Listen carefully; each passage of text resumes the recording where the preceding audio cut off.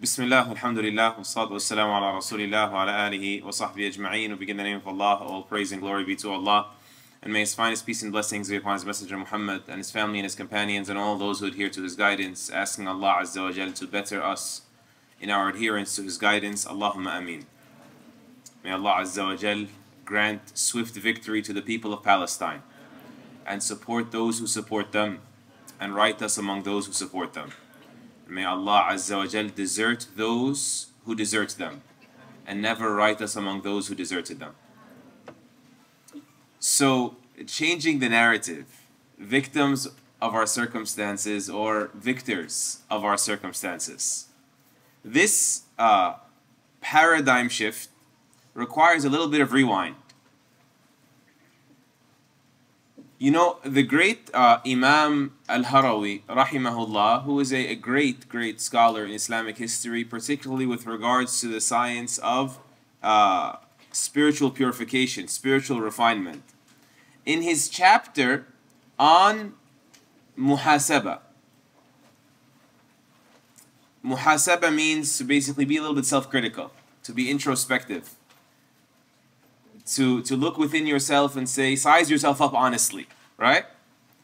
He says, and nobody will ever do that. You'll never actually inspect what inside me needs to change until you've already decided that I'm willing to change. You get it? Like, unless you're decided that I'm ready and willing to pay the price, that's when you will actually ask, so what's the price? If you're not ready to change, you're decided that you're going to change, you're just going to look for some superficial way to say, everything's where it should be. No big deal. Maybe I need to just, do a little something here extra, a little something there extra. You'll never be able to properly evaluate yourself without the courage to say, whatever I find, I'm going to address it. And the reason I begin with that is because we often speak about, in the context of advocacy, in the context of standing up against oppression and, having the courage to speak truthfully, uncomfortable truths to the world, bring them back to conscience, hold them accountable. Maybe we don't speak enough, the rewind, right? About, do we have the courage to speak to ourselves uncomfortably, to hold ourselves accountable? What really needs to change here? Are you willing to ask yourself honestly, how can I prove that my faith in Allah is not fragile? Because the Quran says, وَمِنَ النَّاسِ مَن يَعْبُدُ اللَّهَ عَلَى حَرْفٍ. Among humanity are those who worship God on a verge, on edge. They're at the edge of the cliff. They may not know that they're at the edge of the cliff, but they're about to fall off their faith. Among humanity are those who worship Allah on edge. فَإِنْ أَصَابَهُ خَيْرٌ اطْمَأَنَّ بِهِ. If something good comes their way, they're reassured by that. وَإِنْ أَصَابَتْهُ فِتْنَةٌ انْقَلَبَ عَلَى وَجْهِهِ خَسِرَ الدُّنْيَا وَالْآخِرَةِ. And if some trial, some hardship, some adversity comes their way, they about face. They fall off. They turn around on their faith. And as a result of that, the ayah says they miss out on this world and the next. You see, some people are reassured by their faith regardless of the circumstances, because their faith is not fragile. Other people will only have faith when they're in a state of reassurance, when things are easygoing, when things are comfortable. So we want to be the people that are very far from the edge. We are comfortably situated in our faith. We will not easily be pushed over. But sometimes the trials have to come and expose to us. Are we really reassured by God? Are we sort of servants of the blesser? Or are we dependent on the blessing? Are we servants, slaves of the blessing, of the comfort, of the peace, of the security? So these trials are treasures of opportunities for us to ask ourselves those questions. Do I ask myself, think of the context of the atrocity happening nowadays, do I wonder, how could this happen? When will this end already? Does that question sort of harass you? Sure, it can be a passing thought, and shaitan can sort of try to get us off our rockers, but how much does it trouble you? Because at the end of the day, when someone says, how could this happen? Well, hold on. Did Allah Azza wa Jal promise that this wouldn't happen? Did He promise that as soon as you say La ilaha illallah, you're going to live paradise on earth? No. In fact, Allah promised the opposite would happen. أَمْ حَسِبْتُمْ أَن تَدْخُلُوا الْجَنَّةَ وَلَمَّا يَأْتِكُمْ مَثَلُ الَّذِينَ خَلَوْا مِن قَبْلِكُمْ. Do you really think, meaning it's definitely not the way it's going to happen. Do you really think you will just enter paradise before there comes to you the likes of what came to people before you? مَسَّتْهُمُ الْبَأْسَاءُ وَالضَّرَّاءُ وَزُلْزِلُوا. They were afflicted with so much harm and so much distress and so much suffering, and they were shaken to their core, زُلْزِلُوا, until the messenger and the believers alongside them said, when is the victory of Allah going to come? Right? أَلَا إِنَّ نَصْرَ اللَّهِ قَرِيبٌ. But they remained certain, the messenger and the believers, that the victory of Allah, the promise of Allah, the support of Allah is always near. You know, recalling this ayah for me, it always reminds us, it's crucial to establish that you will never have closure. You will never have clarity. You will never have resilience. Except through the Quran, the Quranic worldview, the Quranic lens. That's the only way you can liberate yourself from feeling this, this victimhood mentality or sort of experience. When Allah Azza wa Jal says, هَذَا بَصَائِرُ لِلنَّاسِ وَهُدًى وَرَحْمَةً لِقَوْمٍ يُوقِنُونَ. This is a means of insight. A means of insight for people. That means you have to be sure that without this, the Quran, you're in the dark. How sure of that are you? If you don't see the world through the Quranic worldview, the Quranic lens, you're trapped in seeing the world with your eyes. And that is sort of extremely limiting. This is the description of the faithless. يَعْلَمُونَ ظَاهِرًا مِنَ الْحَيَاةِ الدُّنْيَا. All they know is the shell nature, the outer nature, the superficial nature of this world, not its realities. And it is a guidance, he said, and a mercy, he said, لِقَوْمٍ يُوقِنُونَ, but for people that are certain in it, certain that this is the only way to see. People ask, for example, like, why haven't the people of Gaza been victorious yet? The question is wrong. They have been victorious, haven't they? Have they not been victorious? What victory is there but to hold firm on the truth until you meet Allah Azza wa Jal subhanahu wa ta'ala? We have Surah Al-Buruj, Quranic worldview. Here we go again. Surah Al-Buruj can be argued to be the story of genocide, about the people of the trench that were persecuted for their religion and they were burned alive for standing firm. Atrocity, tragic. Allah says, ذَلِكَ الْفَوْزُ الْكَبِيرُ. That is the truest success. That they held on till they met Allah. He told you, ذَلِكَ الْفَوْزُ الْكَبِيرُ. As some scholars have said very beautifully, there is a build-up to this, in this short surah, that is the story of genocide, Surah Al-Buruj, there is a build-up that for sure is not unrelated. How does the surah begin? وَالسَّمَاءِ ذَاتِ الْبُرُوجِ. I swear by the skies and the constellations they carry, they hold. وَالْيَوْمِ الْمَوْعُودِ. And I swear by the promised day, the day of judgment. What does he have to do with genocide? Everything's related. The scholar said, because it's always what is sworn by in the Quran has a relationship with what is being sworn about, which is the story of the trench is what's being sworn about. Allah is swearing by the constellations in the skies and by the day of judgment. Why? They said because the stars in the sky at first glance don't make any sense. Right?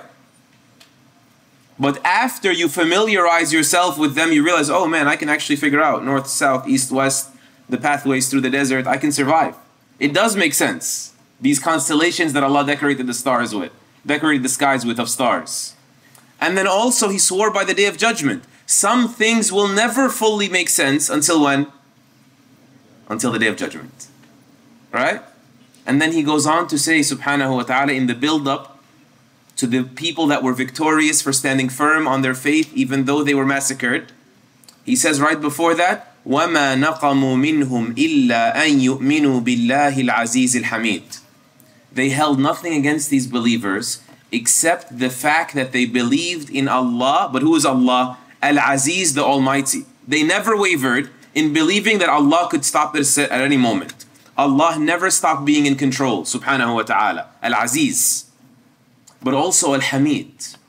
They never stopped believing that Allah is the most praiseworthy. Meaning whether you praise Him or not, whether you can see the wisdom or not, He is the praiseworthy. And that is why our Prophet sallallahu alayhi wasallam,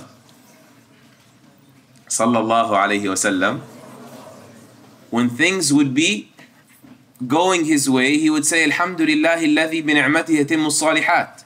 All praise be to Allah by whose hand all favors come to pass. And when things would not be going his way, when the adversity would come, he would say, Alhamdulillahi ala kulli hal. All praise be to Allah in all circumstances. He is praiseworthy in it all. And that is why calling us to be prophetic, to see ourselves as victors in all circumstances, not victims of our circumstances. One of the Salaf, he used to say, عَبِيدُ النِّعَمِ كَثِيرُونَ أَمَّا عَبِيدُ الْمُنْعِمِ فَقَلِيلُونَ. That the slaves of the blessings are many. As for the slaves of the blesser, subhanahu wa ta'ala, He blesses in ways that we know and ways we don't know.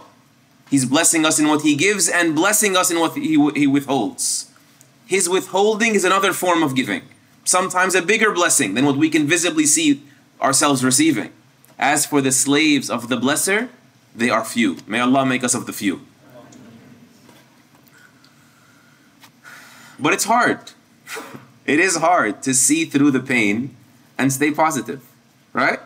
It is victory. The Quran is telling me it's victory, but it is hard. And validating the difficulty of it is how I want to choose to inspire you to power through and commit to it.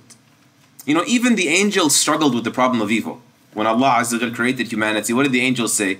أَتَجْعَلُ فِيهَا مَنْ يُفْسِدُ فِيهَا وَيَسْفِكُ الدِّمَاءَ وَنَحْنُ نُسَبِّحُ بِحَمْدِكَ وَنُقَدِّسُ لَكَ.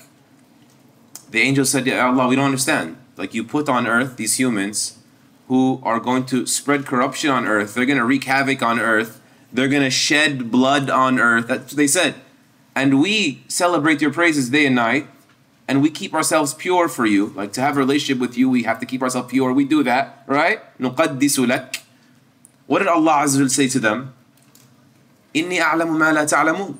I know what you don't know. Did He explain to them why every last instance of suffering will happen? No. He said, you need to trust that I know what you don't know. For the angels, that was enough. God knows best. Right? For the believer, you got to put in the work so that it's enough. That answer is not enough for everybody. That's the bare, honest, raw, uncomfortable truth. Just trust God. It takes work. Even the messengers struggled with the problem of evil. Right or wrong? Who am I talking about? Musa alayhi salam.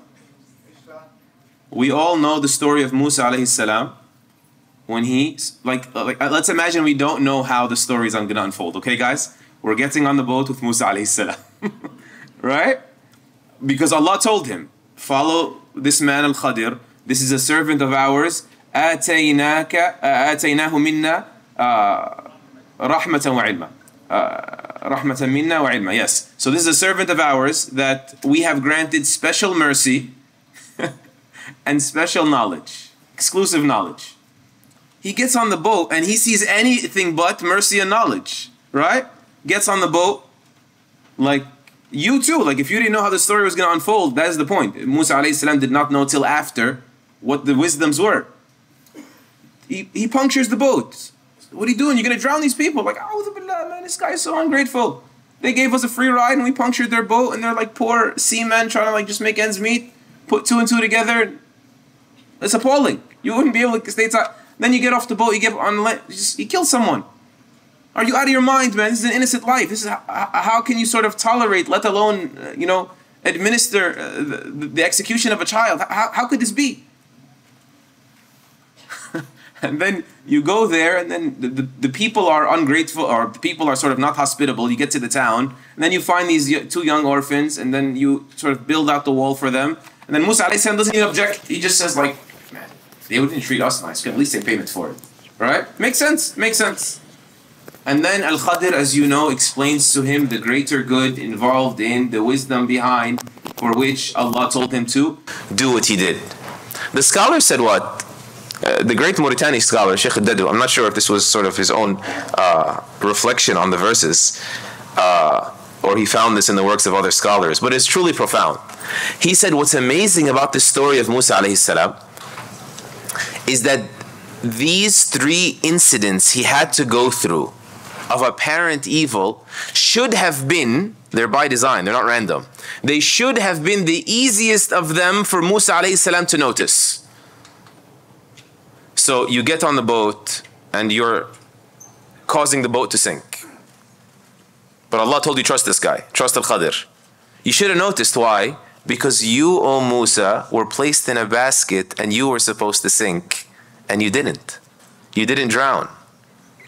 And then you move on, and sort of this young child is killed, but it's not what it seems. You should have caught it, O Musa, because you also were turned into a fugitive and ran out of Egypt because you murdered a man, supposedly, allegedly, but it actually wasn't as it seemed. And then you get to the town and you erect the wall for these two orphans, and you don't take payment for it. You shouldn't have objected, because when you got to Madian, O Musa, you saw those two girls, those two women at the well, and you got them their water, you helped them out, and you did not accept payment. You walked off to the tree and just sat down and made dua to Allah Azza wa Jal. Isn't that amazing? The parallels there. Even the messengers, right? But these stories, by the way, are there in the Quran, so that through these deep illustrations, the Quran in its great wisdom, Allah doesn't just say trust God. He gives you reason after reason to bolster your trust in God, so that now you can apply it to the scenarios where the Quran didn't talk about. The applications like Gaza today, for instance. But if you drift from the Quran, you drown. You drown in darkness, in loss of perspective. You know, how much time do I have left? Because I know I'm... Thumbs up. You're good? You guys are not going anywhere? You guys don't do this 5 prayers thing? Sound like Maghrib coming? Okay. I'm the traveler, not you guys. So, you know the notion of dhikr. You know the late Sheikh Mohammad Ghazali, rahimahullah. He has a very profound line that I always recall about the notion of dhikr. Like, why is the Quran called a dhikr? More than anything else, it's called a reminder. Because we actually need to be reminded, perhaps even more so than to be taught. Like, we are hardwired for forgetfulness, for heedlessness. And it takes work to stay awake. So he says, rahimahullah, he says we must always remember that when we are performing dhikr, not just subhanallah, alhamdulillah, la ilaha illallah, all of that, yes, we're taught to repeat these words for a reason, so they can echo in our hearts eventually. But the greatest dhikr, the Quran, right? Any form of dhikr. He says the point of dhikr, these words of remembrance, are not for you to remember some distant reality. It's not like the God is a theoretical, abstract, distant, or imaginary, a'udhu billah, like being that you're trying to like mind over matter. God's gonna make, no. The point of dhikr is not to remember something absent. It's to bring yourself back from absent-mindedness. You are trying to resuscitate, revive yourself to reality, the ultimate reality, that Allah is in charge and He will make it worth our while, and that He knows best, subhanahu wa ta'ala. That is the purpose of dhikr.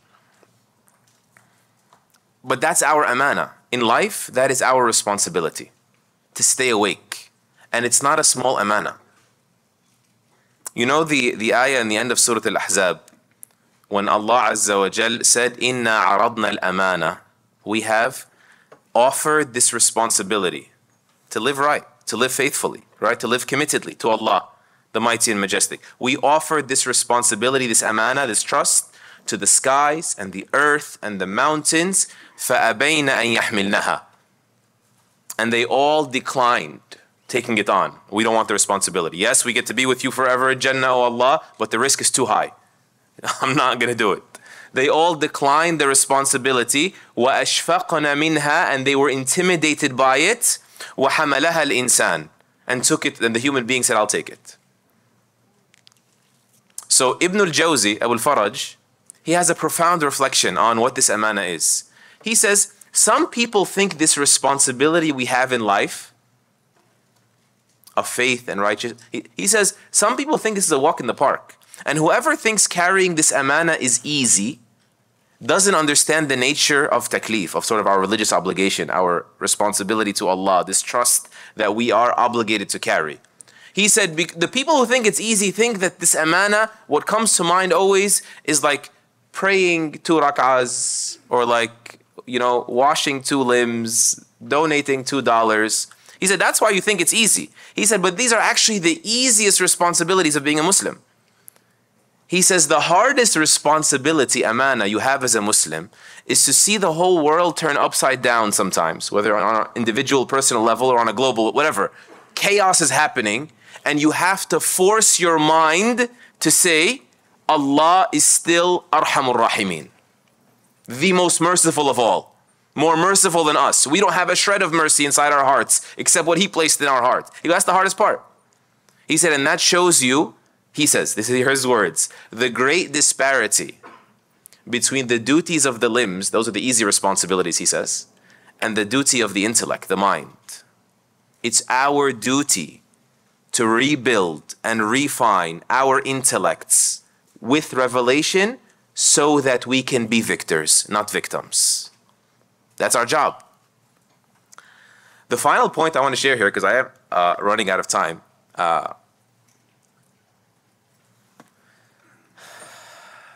is that Gaza is an opportunity, for sure.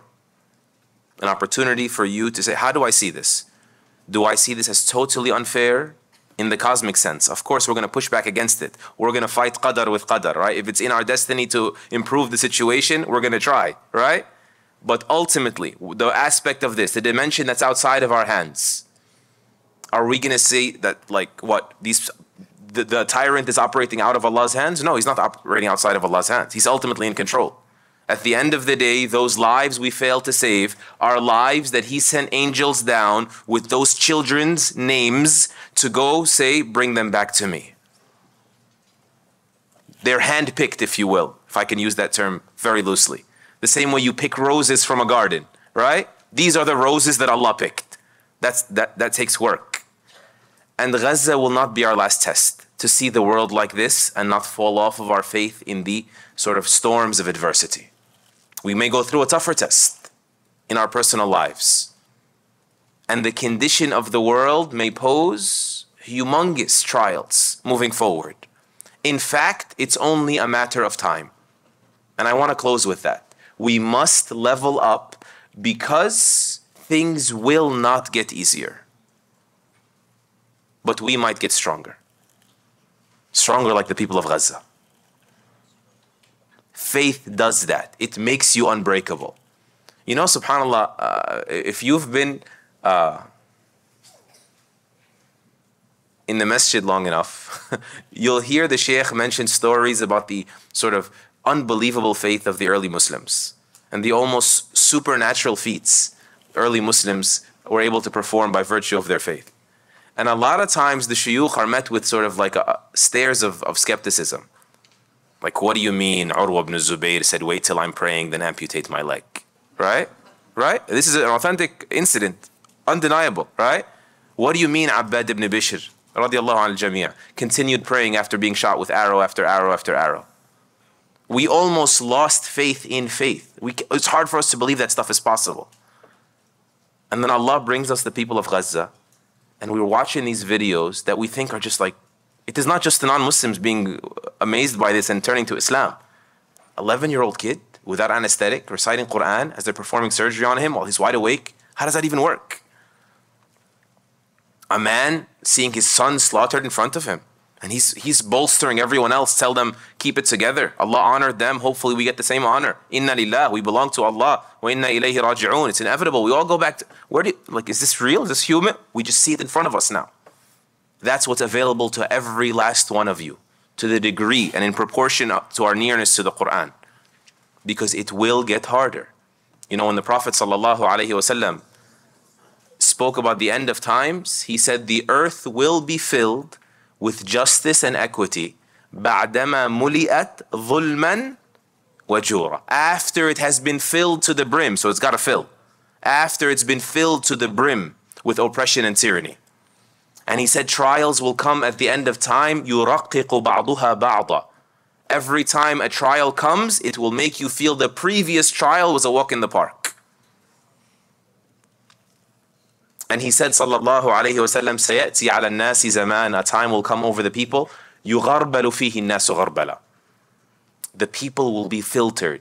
They will be sifted through. يغربل, like, you know, you put flour through like a strainer and you filter out what shouldn't be there. That's the purpose of the trials. People will be filtered through.